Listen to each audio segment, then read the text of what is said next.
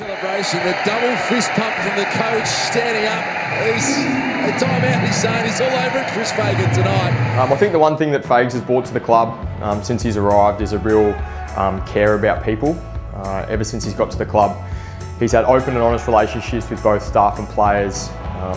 And it hasn't been necessarily about football, it's been about outside life, family members. And he's just brought a real care and family culture to our team that I think the boys have really thrived off. And when a person invests so much time into you personally and not necessarily just worrying about your football, you just want to play for him. And I think what we've been able to do over the past 4 years is built heavily off what he's brought to the club.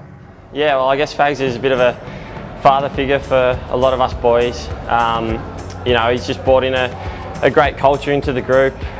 He's extremely caring, and you know, he's also extremely competitive, but he mixes it really well, and you know, sort of provides us with the best of both worlds in terms of his personality.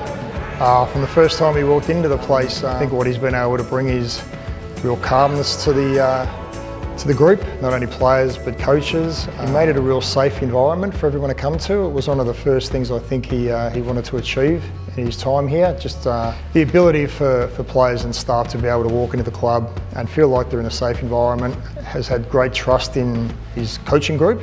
He's allowed them to make decisions on their own without him checking up on them.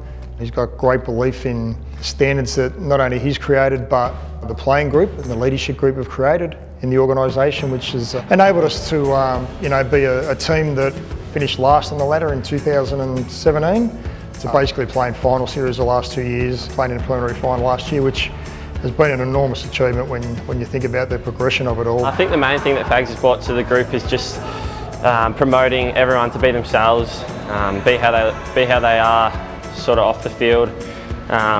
You know, we've got a lot of different characters, and he really promotes that. No one gets shut down, so it's a great environment to be a part of, and he's been a massive reason as to why that is. And on field it's the same thing. He wants you to bring your flair. He encourages us all the way to take the game on, and doesn't mind if we make mistakes. So he's just a great coach and a great figure for all of us to have around. Fags has got a couple of famous quotes, but there's no doubt the one that's resonated with the boys the most is his ability to make it into an arm wrestle. He's done that a number of times in our team meetings, gets a laugh every time, and it's more referencing that you've got to win the game multiple times. So this one's for you, Fags.